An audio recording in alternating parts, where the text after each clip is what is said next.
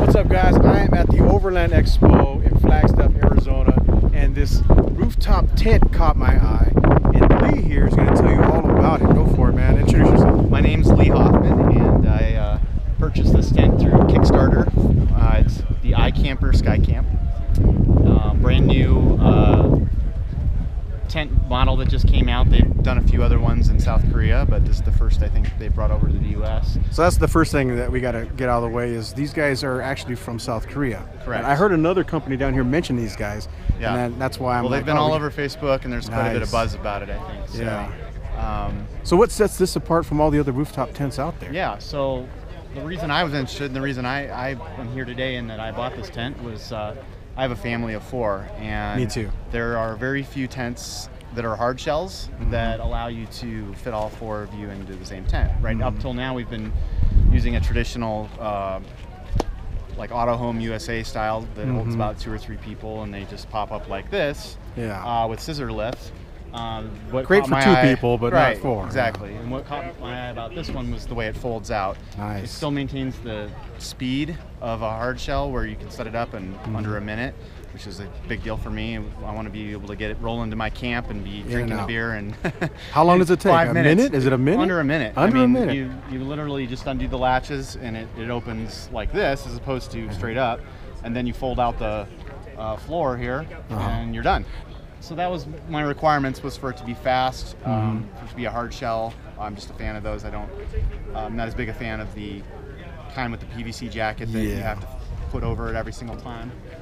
And also just having the 4 people. So, the price is really good right now through their introductory price. How much was it, if you don't mind me asking? Well, you know what? There's a lot of variations in price based on which tent material you choose. Different models. Yeah, they have, well, it's all the same model, but they have more of a traditional tent, real lightweight tent material you can do instead of the polycotton canvas.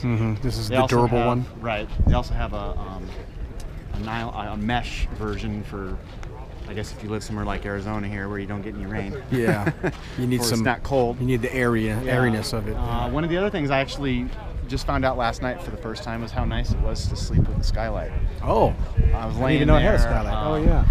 It's just basically a PVC window at the top. It's waterproof, so you can sit there and wake up in the morning to sunlight as opposed to pitch dark in most of the other tents. So that was nice. Especially with this thick stuff, it doesn't let light through. It doesn't. I'm sure. You know, my other one is the windows are closed. It's basically you could be noon and you don't realize that it's light outside. Nice. It'll pretty much mount on any rack system, right? Correct. It's a 2009 Jeep Rubicon. Jeep Unlimited Rubicon.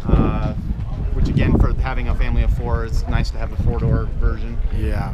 I mounted my tent further back so that the removable hardtop in the front's called the Freedom Top. Those panels in the front come out. Yeah. So that way, when I take that off, I can still enjoy looking out the That's cool. top. That's very cool. Yeah. So with this rack, it's got crossbars far enough back that you can slide the whole tent back and mount it. Oh, I see you're going with a Gobi. Yeah, nice. My buddy has one of those. Yeah, it's a Gobi stealth rack. Very nice. And here's the beautiful part about this tent right here.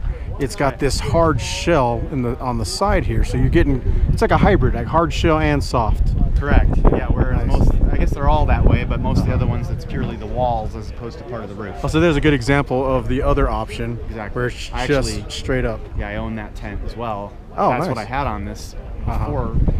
And I can tell you, after sleeping in here last night, this is going to be a huge upgrade. Oh, yeah. You can see the size difference just from here. Right. This is, I don't know, 50% bigger? Yep, for the same price. Oh, really? Yeah. So you can take that off, unzip it from the frame, and zip on the mesh version of the floor. Oh, I see.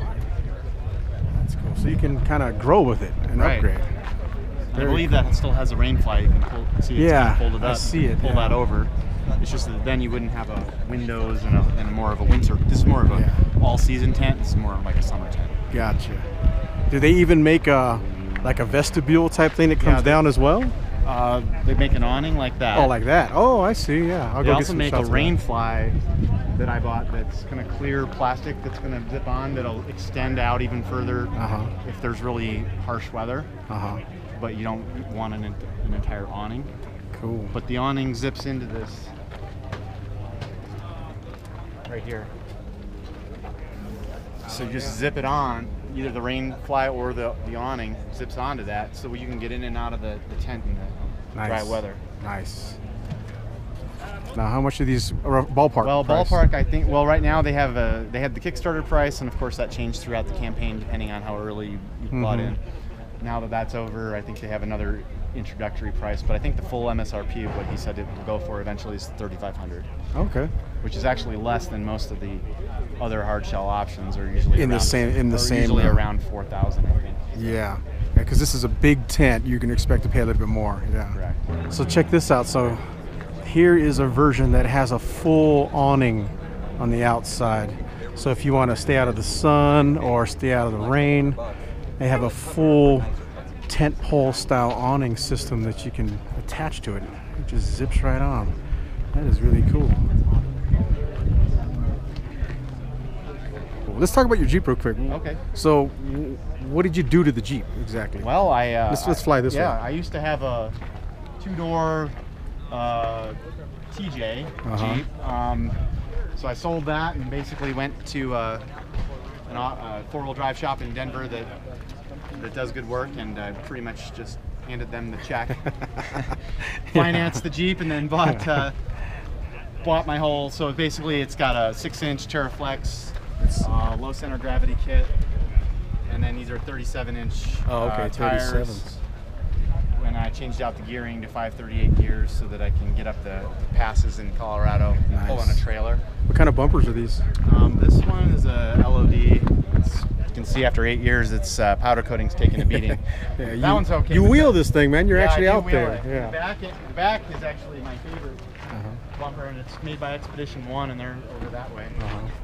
But they were one of the first ones to incorporate the swing into the hitch, or I'm sorry, into the tailgate, so that you don't have to have it's not separate. You don't have to have a secondary latch over here that rattles and falls apart. Yeah. It's just purely all together. It's all I love it. And they're able to do that because of this design really here, right? Beefy hinge. This has been on there for 8 years. I've never had to service it or anything. It's just nice, really quality.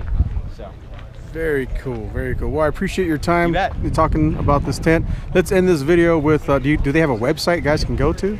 They do. It's ikamper.com. ikamper.com. Pretty straightforward stuff.